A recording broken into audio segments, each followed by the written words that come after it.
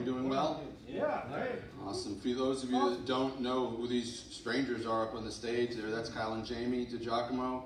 Longtime members of this family. They live in Chicago now, but Kyle was our worship leader for the first many years of our church, and so just here visiting, just hanging out, right, doing a little Disney thing. So they thought they'd come and hang out with us. They'll be up in a little while again to worship with you again. So just thank you guys. I don't know what happened to Jamie. She disappeared. She ran away. But thank you. Appreciate that. I'd imagine, I don't know about you, but I imagine that what we just did, that might sound a little bit like that in heaven when we get there. It's going to be good. So, hey, do me a favor and open up your Bibles to Acts chapter 21. Acts chapter 21, please. And while you're turning there, I want to see if you'll help me out a little bit this morning.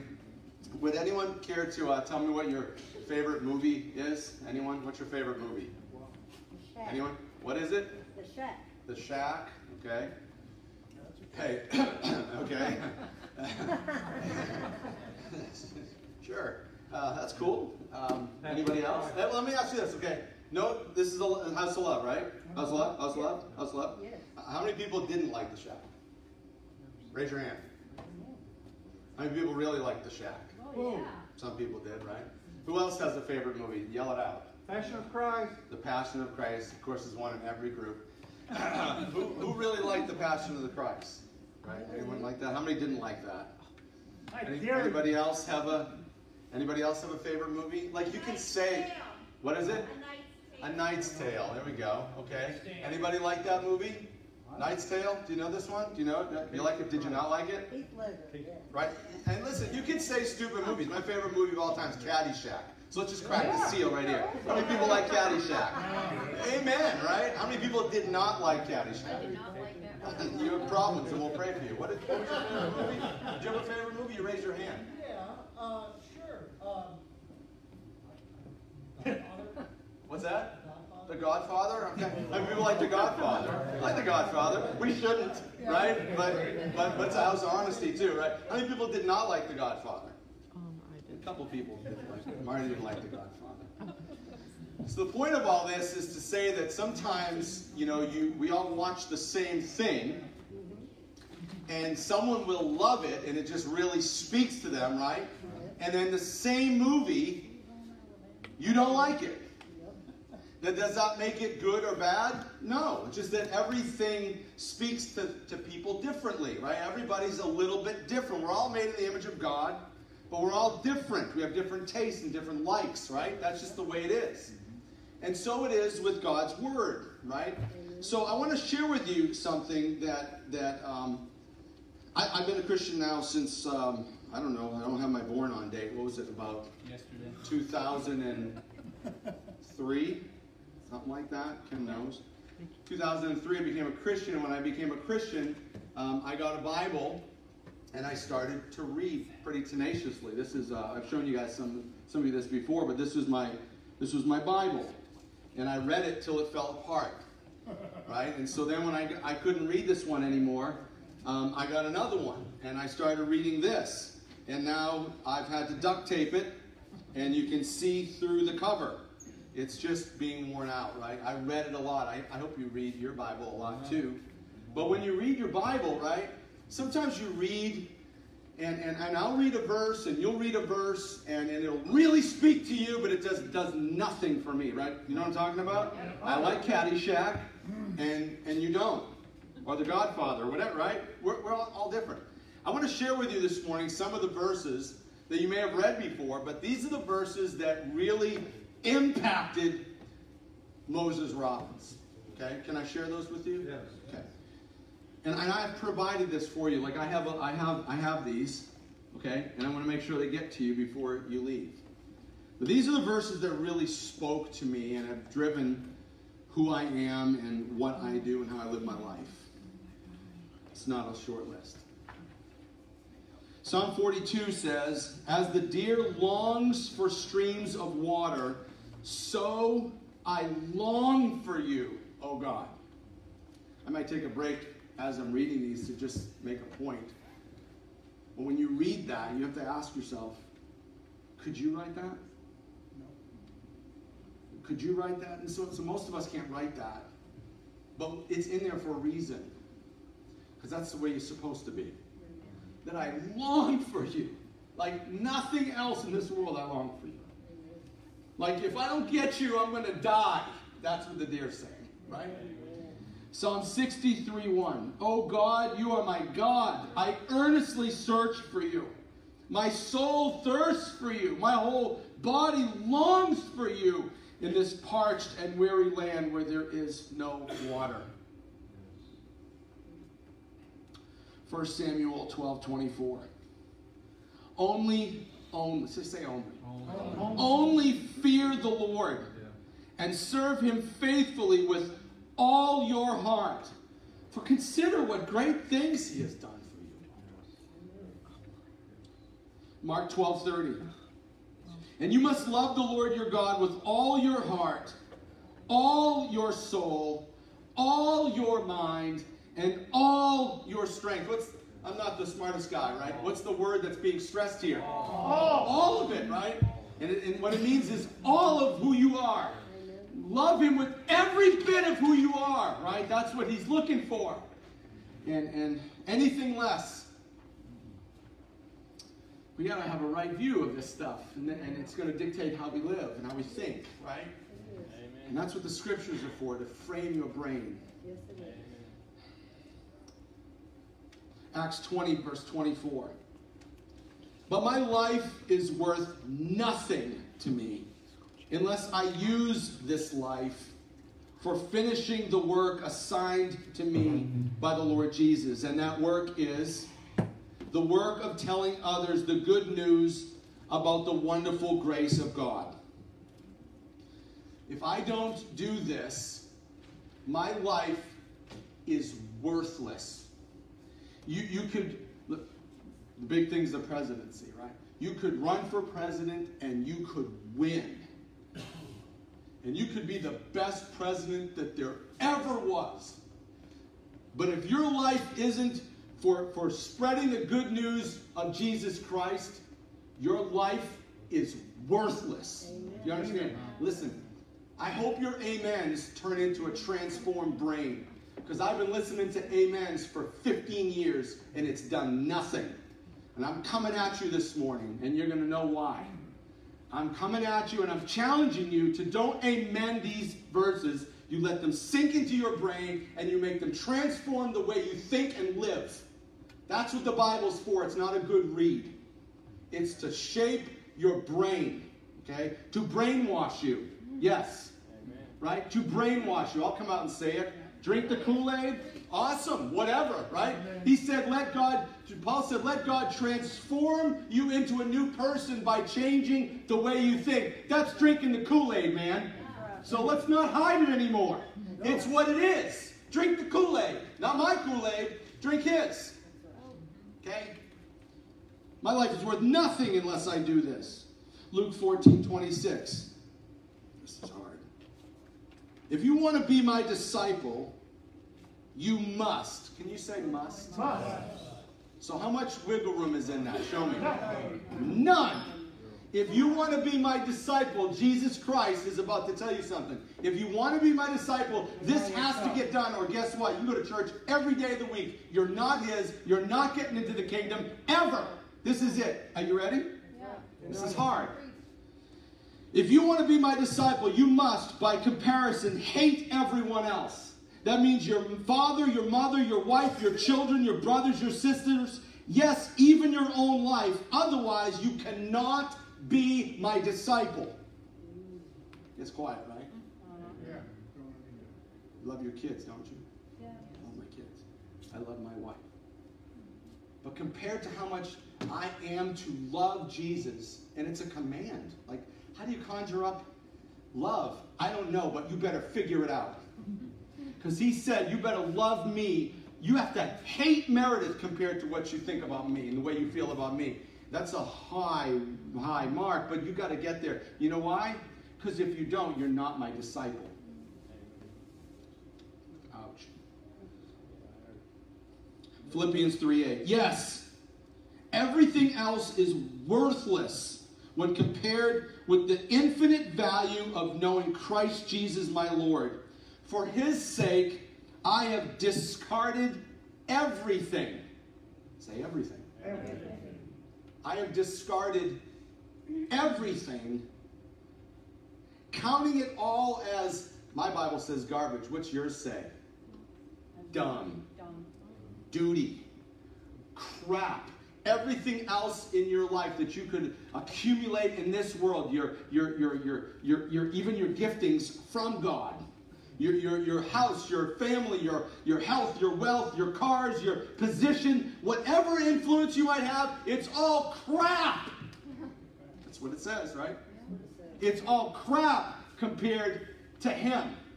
And he says this, I count it all as crap so that I can gain Christ.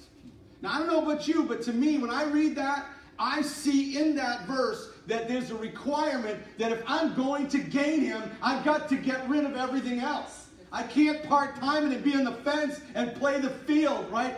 Like we watched this morning, like some whore. Whoring myself with other lovers and just cheating on my Savior and giving some of my affection and some of myself to other lovers. Right? You can serve how many masters? One. That's what he's saying. If you want to be mine, if you want to gain Christ, everything else has to go. That's what he's saying, right? There's no denying the words of Christ. Deuteronomy 10:12. And now, O Israel, euphemistic for his people, right? What does the Lord your God ask of you? But to fear the Lord your God by walking in all, say it, all his ways, to love him, to serve the Lord your God with all your heart and with all your soul. I don't know about you, but I don't want to let the cat out of the bag, but do you see what's being said here? These verses gripped and kicked the crap out of my life. Like this is why someone goes insane for Jesus. When you read this, he's not calling you to some part-time effort here. He's saying all or nothing. And that's why Jesus said that many will go down the highway to hell, but only very few will find my road. And there's 2.5 billion people in this world that say, I'm a Christian. Not about you, but 2.5 billion does not equate very few to me. When Jesus says very few, how do you make that equal 2.5 billion? Because most of the people that say that they are, they're not. You haven't given up everything. You don't hate everything else compared to him. You don't love him with all your mind, heart, soul, and strength. Your life doesn't show it. Your mouth doesn't show it. Your wallet doesn't show it. Your time schedule doesn't show it. And you know it. And I know it. This is just as much for me as it is for you. And I'm glad God brought me back to these verses again to get me afresh, to fall in love with him again. I need it. And you need it. We all need it. Here's some more. Psalm 119, verses 4 through 6. You have ordained your precepts, that we should keep them diligently. Turn me down a second, just a little bit. Oh, hear the longing? Listen to the longing in this man's voice. Oh, that my ways were committed to keeping your statutes. You see, he can recognize the failure in his life, and he can see the perfect decrees of the Lord, and he can see the section, this little cross section right here between the two. Like, there's a problem here, man. And he's like, oh, that I would. And it breaks his heart that he's failing God.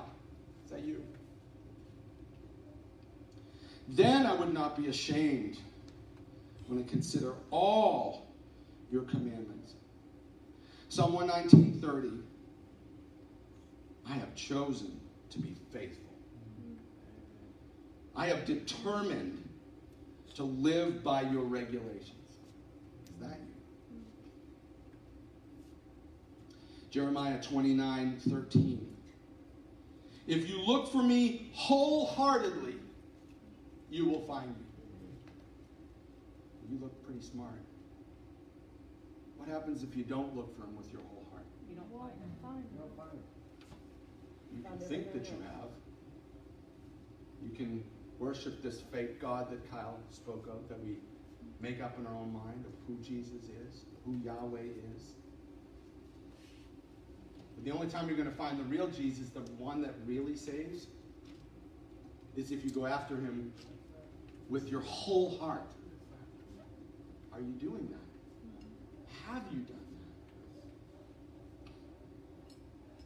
that? Isaiah 50, verse 7. Therefore, it's like, you know what the word therefore means? Like considering all that we've already said. Right? Considering all that you just heard. Therefore, I have set my face like stone, determined to do his will. Did you ever see a mountain? I'm thinking right now of when I was growing up. In my hometown, there's this little thing called Blue Hill. Brought pictures of it sometimes to the church here, but I used to drive, and there it was every year, the antenna on top, the observation tower on top, every year. We went back there just a couple months ago. Guess what? It was still there. In the face of that hill, there's this big boulder. I used to climb that up the face of it and go up the rocks, and people would paint on there, you know, their little graffiti and stuff. Guess what? The rock's still there, right? Still, season after season, rain, snow, sleet, hail, sun, night, dark, light, rain, year after year, decade after decade, still there. Therefore, considering all that I have told you, I have set my face like stone, determined to do your will. I will never relent. That's what it says. That's what he wants. That's what he wants. Luke 9, verse 57 through 62. It's brutal. But it's what we're supposed to do. I beg you, please, let this shape who you are. This is Jesus talking. The guy you say you trust, the one you think is God, right? This is what he says. As they were walking along, someone said to Jesus, I'll follow you wherever you go. But Jesus said, well, foxes have dens to live in, and birds have nests, but I, the Son of Man, have no place even to lay his head. What's he mean? Are you ready to live that life? Are you ready to have nothing for my sake? Like, because I'm going places, I'm doing things, and it might mean you get nothing. Are you ready for that? And then he said to another person, because that wasn't enough. Come follow me, Jesus said. And the man said, yeah, I agree, I'll do it. But Lord, first let me return home and bury my father. Now that makes sense, right? You're supposed to honor your mother and father. The guy dies, you're going to give him a proper burial, right? Who would say there's anything wrong with that? Would you say there's anything wrong with that? It's the right thing to do, isn't it? What's wrong with this Jesus fella? Anyway, he says, but Jesus told him, let the spiritually dead bury their own dead. Your duty is to go and preach about the kingdom of God. I said this a year ago, and the whole church admitted that they didn't like it, and I say it again.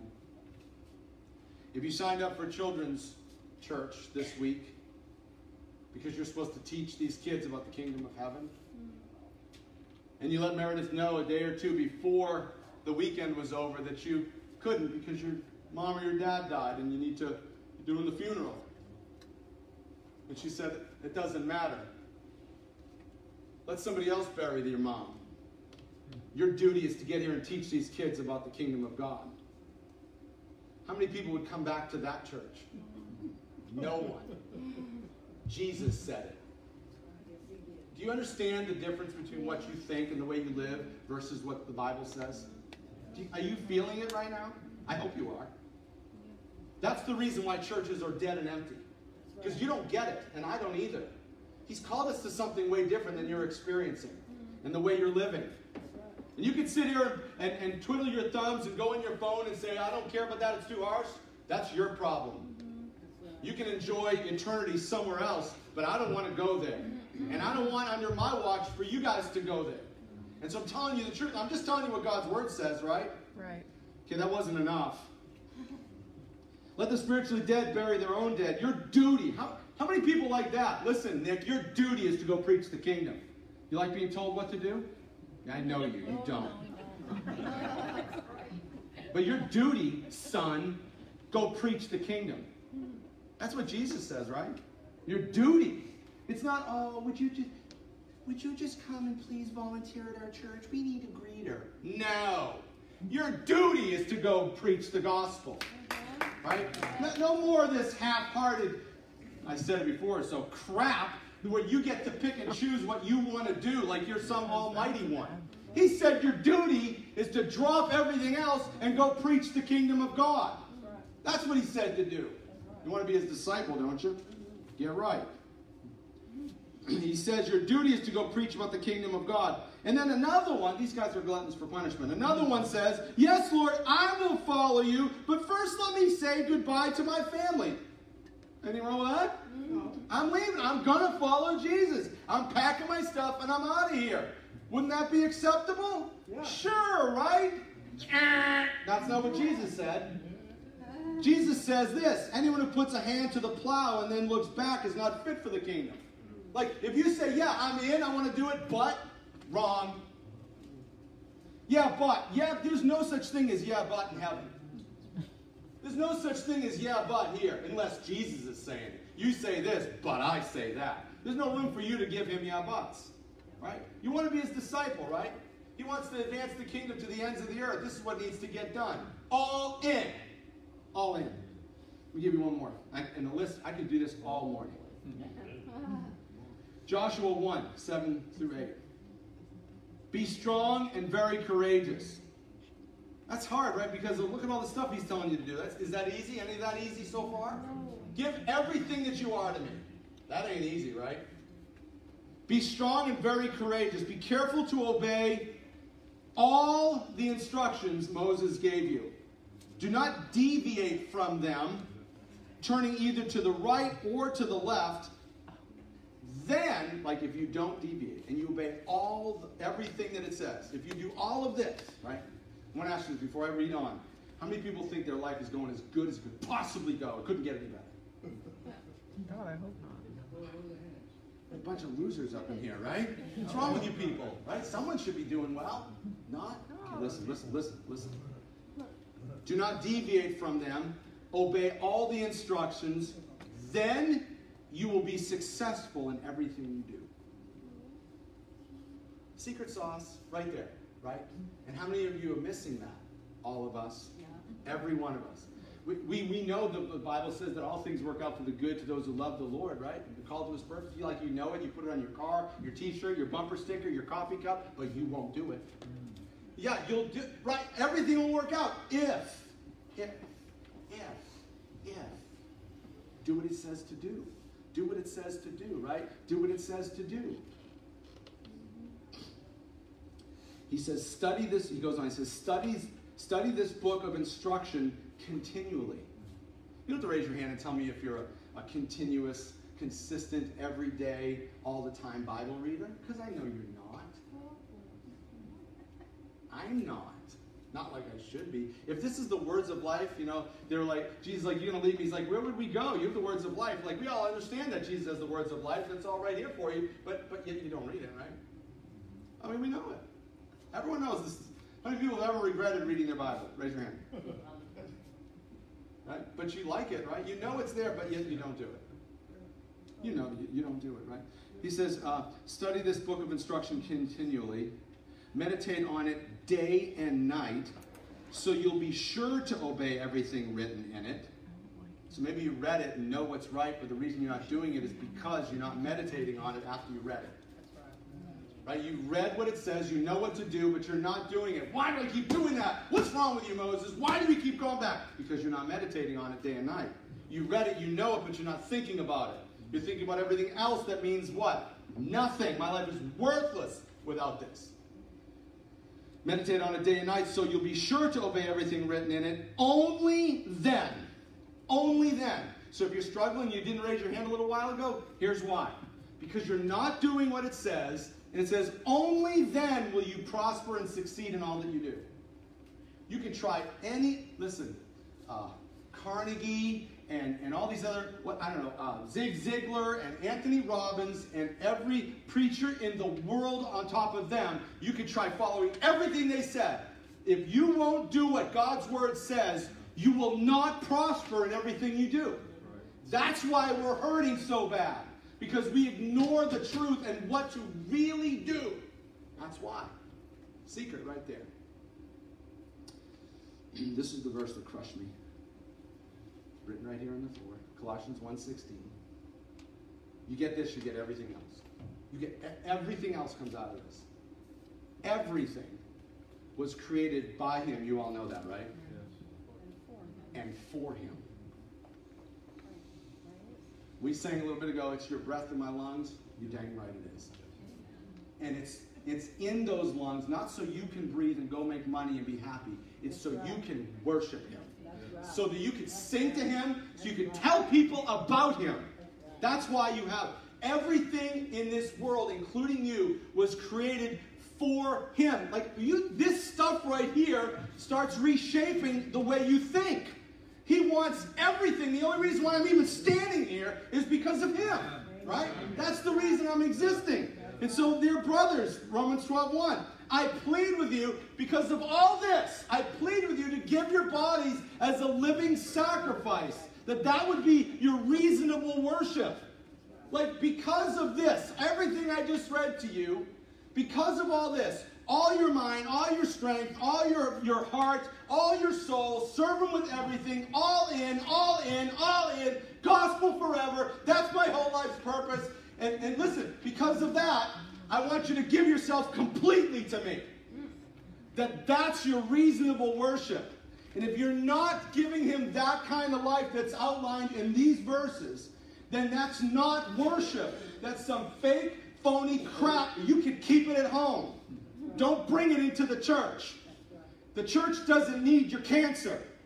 Right? Jesus wants your worship. Not the way you want to give it, the way he says to give it. And anything else is not worship. You understand me? God is the most important, I struggle with what to say here. I'm lame. He's the most important thing in your life. There is nothing more important than him. Right? And this should shape the way you think and the way you speak. It framed me. It changed me. Right? It's not, someone give these out. Someone give these out. Would you give these out? Here, give these out. I want you to take these. Listen. I want you to do me a favor, please. Would you commit to me right now, in the presence of God, that you will do your absolute very best to read through that list that I just read to you every day for the next week? And prior to reading it, would you say to the Lord, frame my brain. Frame my brain. Once and for all, frame my brain. And let the truth of God's word change who you are, change how you think, change your perspective, change everything about you, and be who he's created you and saved you to be finally. Would you do that? Yes. Amen. More than 2 people? Yes. I want an answer out of a group of people that loves the Lord God with all their mind, heart, soul, and strength. Will you do that? Yes. That's what we're looking for, finally. 12 years. We want enthusiasm, all in for Jesus. That's what he's looking for. That church will change the world. That's what he wants. Okay? These things need to train and frame your brain. This is the thing that gets you going when you realize that God doesn't want your part-time, show up when you want to, give whatever you feel like, serve whenever you can if it's convenient. No, he wants to wring you out of all that he's given you. Wring you out, right? Then go back, and then you rest, and then you get patched up, and then he puts you back into the war to fight afresh. That's what he wants. Leave it on the court. Isn't that what your coach told you? Leave it on the court. That's what he wants, right? And it didn't end there, right? So that's just like you'd have gone on forever and ever and ever, right? But the Lord is the same yesterday, today, and forever, and his word never changes, right? So those things, like, they shape my life. I'm happy to go back and read them again, and it gets me fired up for him again. I hope it does the same to you. But it never stops. He's relentlessly after you in this way. This is nothing new. Did you notice that I was reading you stuff from Deuteronomy? It's a long time ago, y'all. I'm reading you stuff from Joshua. I'm reading you stuff from the New Testament. It's never ending. The book is filled with this stuff. I don't know if it ever inspired you like it wrecked my life, right? And I want it to wreck your life. That's what I want. I want these verses to ruin you. Ruin you. And it never stops. So in the morning, my wife and I, we get up and we spend a little bit before the kids jump into bed and ruin our day. We try to read the Bible, right? So we were reading through 1st and 2nd Peter. Now we're back going into Judges, right? Guess what? These verses were 15 years ago when I first read this stuff, and I'm tearing through my Bible, and it's wrecking my everything and changing my life and changing the way I think, changing my vocabulary, changing my priorities, my perspective, values, standards, everything. But here we are in 2020, right? Same thing. Same thing. He won't stop, right? So we're reading in 1 Peter. Here's 1 Peter 1:14. So you must, there it is again. You must live as God's obedient children. Don't slip back to old ways, but be holy in everything. Say everything. Everything. Say it like you mean it. Everything. Be holy in everything as God is holy. Like, not like kind of holy or a little bit more holier than you were before, or I'm just a little bit more holy than Kyle. That'll be good. He's a worship leader. As long as I'm a little more holier than him, right? No.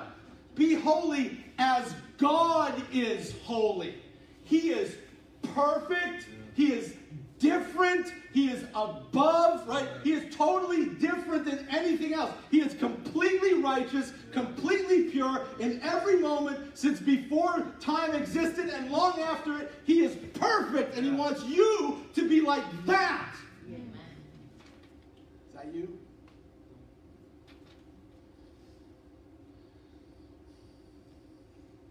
Second Corinthians 5:17 says, but if anyone's in Christ, they're a new creation. Amen. The old has died. Amen. Behold, that means you could see it, right? Behold the new man. Amen. That means to be holy as he is holy.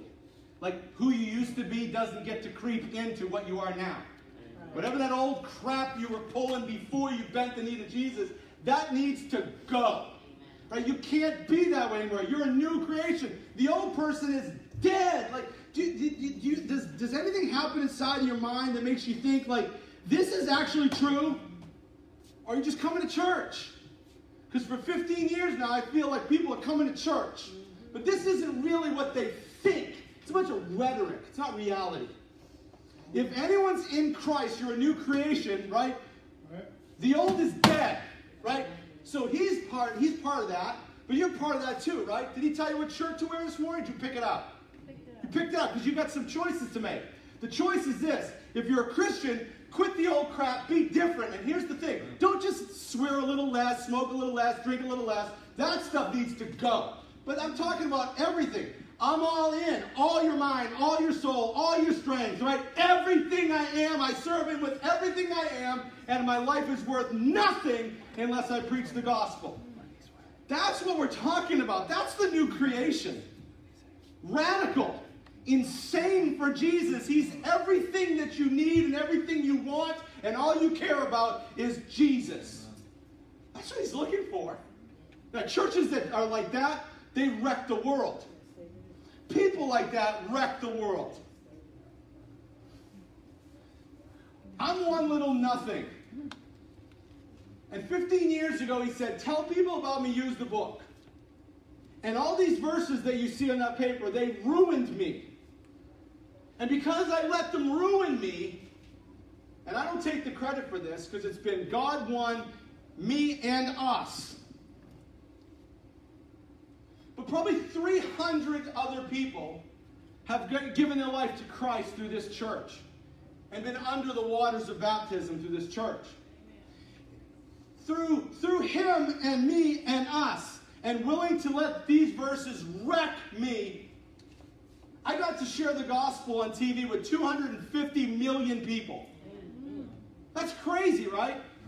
Because I let this stuff be real. And if God would let one loser like me do it, what would he do with the rest of you losers? Right?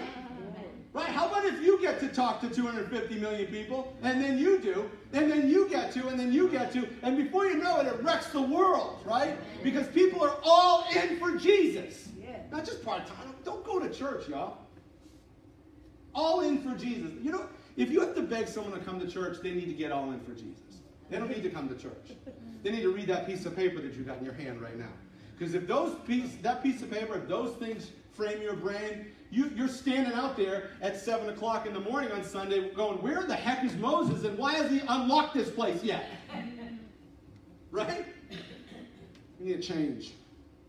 Holy as he is holy, not just holier or better. No, like God. Like God, right? Romans 8:29 says God knew his people and he chose them to become like his son. Right? Conformed into the image of Christ. So when he gives us he doesn't say just be like this ethereal being in space somewhere, right? He gives us a person of Jesus so we could see this ethereal being from heaven and go, okay, I want you to be like me. Be holy as I am holy, but you can't really see me. So I'll come down, I'll put on skin, and I'll live. And so you be like that. If you're like that, you'll be like me. Because if you've seen me, Jesus said, you've seen the Father. Amen. Right? He wants you to be like Jesus. How many weekends a month did Jesus blow off going to church? How many days a week did he blow off prayer? How many days of the week did he blow off helping people, teaching people, healing people, providing for people, loving people, praying for people? How many times did he do it? Never. Never. And you're supposed to be just like him. Don't be like me. Don't be like him. Don't be like him or him. Be like him. That's who you're supposed to be like. So every single day when you wake up, you should be thinking about this. I'm supposed to be like Jesus. What should I do today? Well, I would think you probably want to do a little prayer. And I'm thinking maybe when we have our prayer night here, you wouldn't blow it up. Maybe, just maybe, you put those other things that are, what this Bible says, are crap, dung, put those aside and maybe come pray. Laying it out there for you guys. Because asking you to come doesn't help. We did that last week. How many people want to come on Monday night that never come before? 3 people raised their hand and you guys clapped. Guess how many of the 3 showed up? None. Come on, go to Wednesday. How many, yeah. There had other people said they were going to come on Wednesday. He came. One guy came. Awesome. How many weeks and years have we been asking people to help out with kids? You don't come. Got other things to do. I don't like kids. I watch kids all day. Someone else can babysit my kids so I can go to church. Pathetic. Can we be a truth church? Yes, am I hurting your feelings? No. Oh well. After the day's over, I don't care. Conform to the image of Christ. Holy. Pure. Righteous. And like Jesus, totally committed to the Father's ways. 100%. Never deviating from that. And that's what he's called you to do. And that's what he's called you to be. Sink in. To be like Jesus. Completely committed in every second of your life to the Father's ways. That's your reasonable worship. Anything short of that, not reasonable. It says in some translations that's accepted worship. So what happens if you don't do that? I mean, we're a pretty smart group, right? If that's accepted worship, anything less than that is what kind of worship? Where's that going to get you? Nowhere fast. Well, it'll get you somewhere. You know where you want to go. Jesus is our example, right? And even Jesus, I love Jesus because he's so human too. Because when we read the Bible and you read that list that I just gave you, how many people really like maybe right now, because I'm yelling at you and you got the verse right there and you're in church and you're like, yeah, I want to live that way, I want to live that way. But at the end of the day, how many people really want to totally scrap their life, do that, right? Not many. Jesus was like that too. Is there any other way, Father? I mean, I'm here in this garden. I know I'm about to get whipped and beaten and stretched out and slapped and insulted and killed, and it's going to be bad, man. Isn't there any other way? I mean, we read this piece of paper, and you might say that too. Isn't there like an exception clause to this? My mom prayed for me. Is that good enough? Is there any other way? But your will be done. He gets it. He gets it. And you're supposed to be like him. And Paul, same thing. He got it. That's why he says, follow me, right, as I follow Christ. Paul was totally into, my life's worth nothing. Worthless. Everything else is crap. My life is crap unless I use it with this in mind, that I was created for him, and I will use every breath, every bit of resource given to me to advance the kingdom of God, and that's what I do. That's it, right? That's it. Follow me as I follow Christ. Over and over and over and over again in Scripture. All of it. I mean, I could literally read, I could have given you a longer list. We could do this all day long. The Bible says you got to be all in, fully committed, absolutely sacrificing, willing to sacrifice all other things. I never stop, unrelenting. This was Paul too. Go, go, go, go. Gospel, gospel, gospel. No matter what. They plot against my life. I don't care. Kill me, but I'm going to use my last moment to tell someone about Jesus. You put me in jail for it, I'll convert the jail guard. That's what I'll do. I don't care if I die.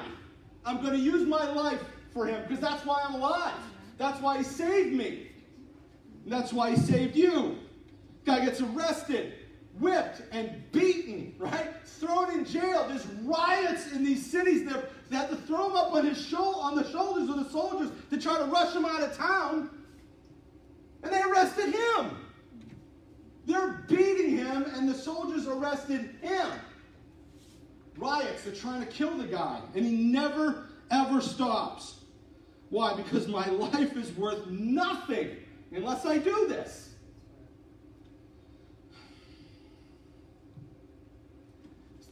Preparing, and I'm thinking to myself, man, these folks are going to be like, I am so sick of this.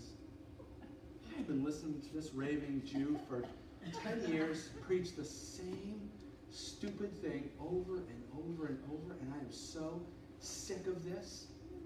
Can you please give me something new? It's a big book.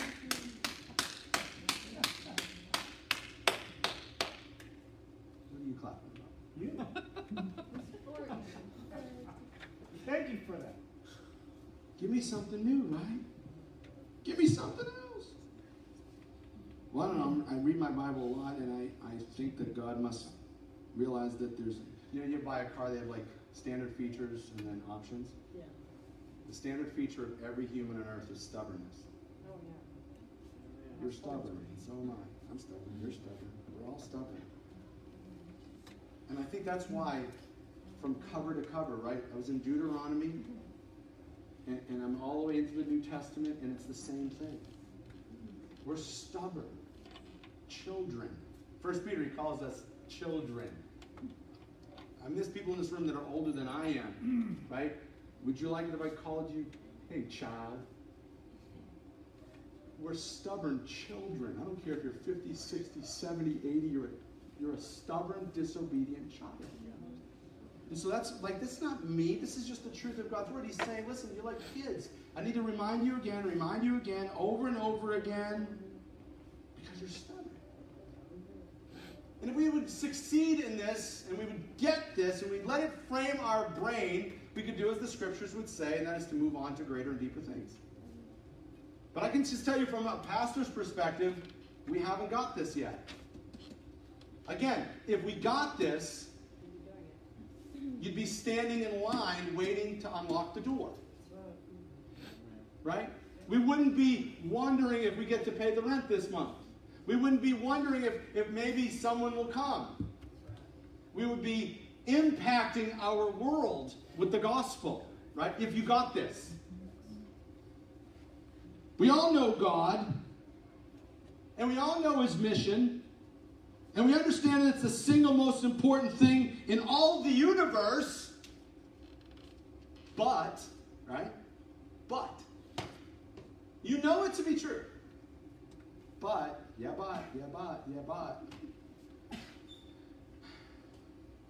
And so that brings us right back to the Acts chapter 21, which I asked you to open to. Like, okay, we've been doing Acts for a year. Something fresh is coming around the corner, right?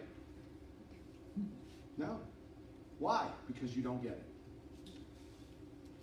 Because you don't get it. Because you haven't given your mind, heart, soul, and strength completely to the worship and service of God. That's why.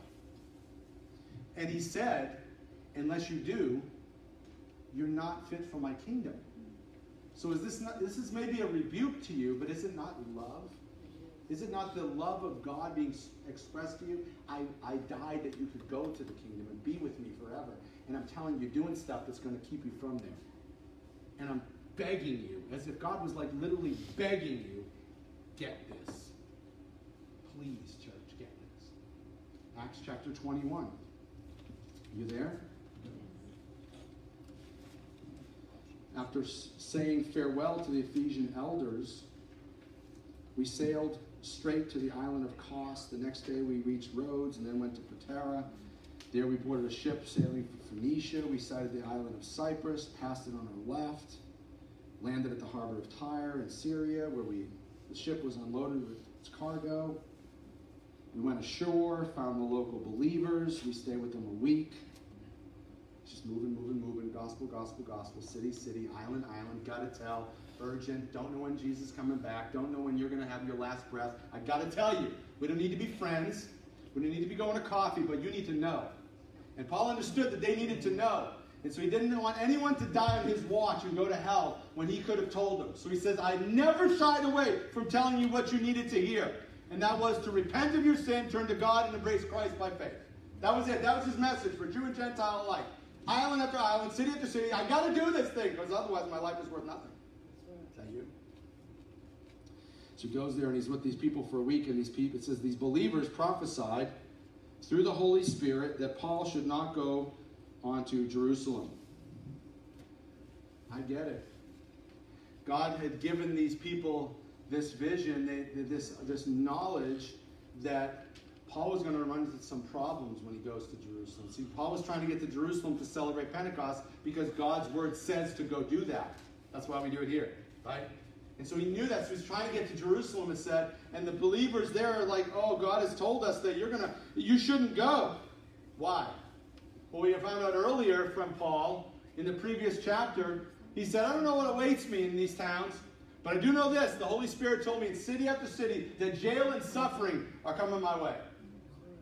And so these people they're just agreeing. They're confirming the message that God had given Paul. They're like, listen, you're going to have problems over there. It's going to be bad for you. How many people would feel as though, like, if I knew that your car, the brakes on your car didn't work, and I saw you getting into your car, how many people would like for me to tell you? Would you like for me to tell you? Yeah. Because I love you, right? Don't you love me? Wouldn't you tell me that my brakes are out? Wouldn't you tell me there's a sinkhole down there in the road and you know I'm going that way? Wouldn't you tell me? Of course they're telling them. Listen, there's problems coming your way. It's going to be bad for you. And Paul's like, yeah, I get it. It's loving to tell him to stop. You don't want anything bad to happen to the dude. But let's read on. I need a proper perspective on this.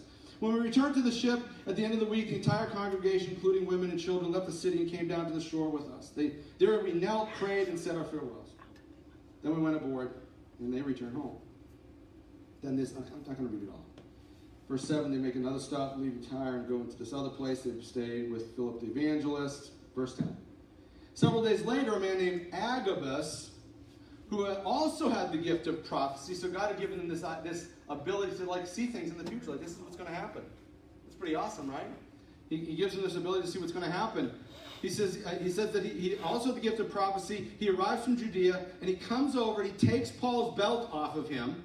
He binds his own feet and his hands with it, and then he says, the Holy Spirit declares, so shall the owner of this belt be bound by the Jewish leaders in Jerusalem, and turned over to the Gentiles. So like, here's another person confirming the message that Paul already knew, that the believers in that other town had already confirmed. And here's this other guy saying, listen, it is not going to go well for you. I love you. Don't do this. Like, we would all say that. Trouble's coming your way. There's a cliff over there. Don't go there. Right? We would do that. It's understandable. And it says, when we heard this, we and the local believers, they begged Paul not to go into Jerusalem. Totally understandable, right? So again, if you knew there was trouble on my horizon, I would hope that you'd warn me. I hope you love me enough to say, hey, Moses, listen, we all know, right? We're driving on the road. We see a cop car. So what do we do to the people coming? Right? Trouble, slow down. That's just what we do. We're nice folks, right? So these people are nice. They listen. It's going to go bad. You're going to get whipped and beaten and arrested. It's going to be bad, right? So they're doing what we all would do. That's their perspective. But he said, why all this weeping? You're breaking my heart. You got the wrong view of this, man. I know that you love me, and you want me to be comfortable and safe and healthy. But that doesn't mean anything. It's like, you're breaking my heart. Why he didn't say, I'm sad. He said, you're breaking my heart. When does someone say that their heart's being broken?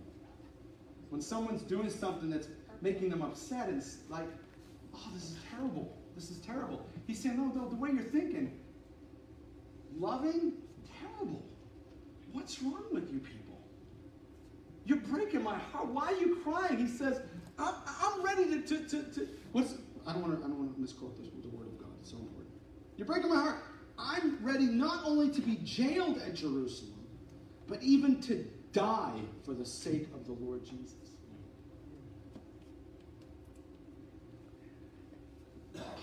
Brains are broke. See, we think everything's supposed to be so awesome and kind and fuzzy and warm, and I'll get to it when I can, and your priority. And Paul's like, guys, you're so wrong. Jesus had these moments with his disciples. Have I been with you this long and still you don't know? Have you been coming to this church for this long and still you don't know? I've been like Paul, crying because you still don't get it. You still don't get it. We've been doing this for 12 years. You still don't get it. I'm ready to go to jail for Jesus and possibly die for him. Do you understand the priorities, how your priorities are whacked? This is what we're supposed to be. And so look what it says. It says, when it was clear that we couldn't persuade him, we gave up. And said, the Lord's done, will be done. Could this be said of you? Could it be said of you that no matter what came your way, you would not ever relent on advancing the kingdom? Could it be said of you that nothing could change your mind? No circumstance, no family member, no words, no nothing. I have set my face like stone, determined to do his will. And everyone would just say, he's just a Jesus freak and there's nothing we can do about it. Yes. That's what you're supposed to be. All in.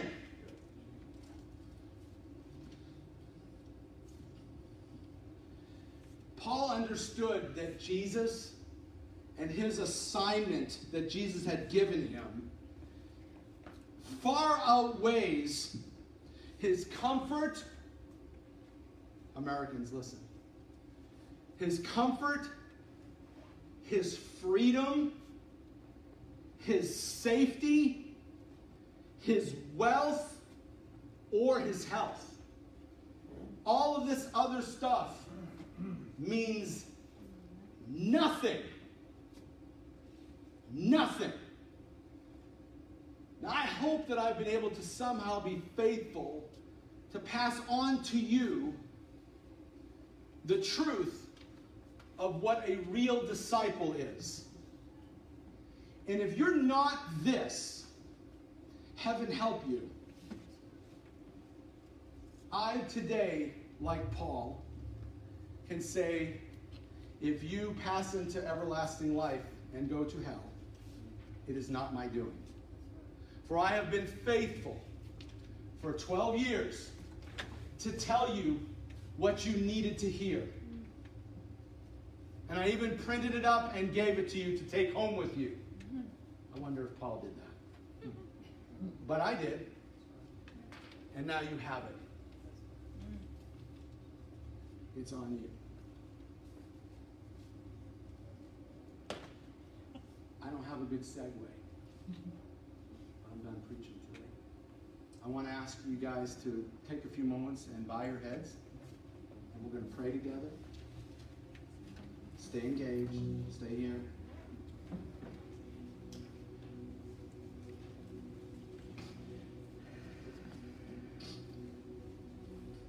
I find a fresh, new courage and a fresh boldness in my spirit to stop playing church and just be honest and open and real in a greater way than I ever have before. And I'll tell you why here in a few minutes. But I want to say this.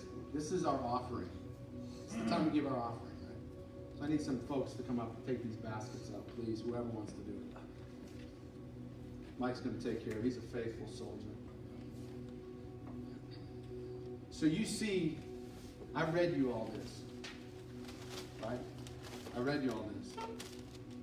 And so I'm saying to you, from being the pastor of this church for 12 years, that the existence, the life, the everyday flow of this church over 12 years is not reflected in these verses. And I can, and I'm not out, you keep every penny you got. I don't care. I couldn't care less. But I'm just telling you that when we gather here and we do our offering, the giving in this church is by no means reflective of anything we just talked about. The giving, I'm harsh. I told you it's coming at you today because we need honesty in church. The giving, the participation, the attending, the serving, the praying, none of it. It's awful, guys. It's awful. We'll have 100 people in here at some weekends, and there'll be a $400 offering. Do the math. Even if you're a tither, that's just... And it's not just here, right? The truth is that 3% of professing Christians who go to church regularly, only 3% of them tithe. Everyone else just, they're not embracing what we just read, like to love the Lord God with all your mind, heart, soul, and strength, serve Him with everything you are. Like, no one's doing that. And I just want to tell you that, like, and I want you to take a few moments, and I want to shut up, and I want you to pray, and I want you to talk to God about you, just you personally. Are you living the way you're supposed to live as a true disciple of Christ? All in for Jesus and His mission. Because it's reflected in the way you live. Right? It's reflected in the way you live. So pray, like, talk to Him. Like, what does it mean for me to be generous? What does it mean for me to be thankful? What does it mean for me to, like, partner with you to go, you know, to the ends of the earth with the gospel? And then these guys are going to come through the room, and I want you to give out of that, like, not out of obligation or pressure or shame or any stupid motivator like that. Like everything was created by Him and for Him. So, like, your breath, your life, your hands, your feet, your back, your eyes, your wallet, your time, your prayers, your energy, your emotions, everything, it's for Him. So I want your giving, let's break this curse that's on the church, and let your giving reflect this truth once and for all. And trust Him. If you don't trust him, that's where you need to work. Don't worry about what you give. If you don't trust him, it's because his word hasn't changed you. His spirit hasn't saved you. His spirit hasn't changed you, right? The knowledge of God hasn't impacted you. That's where you need to go. So talk to him. And respond accordingly. Please, so help us, God. Respond accordingly.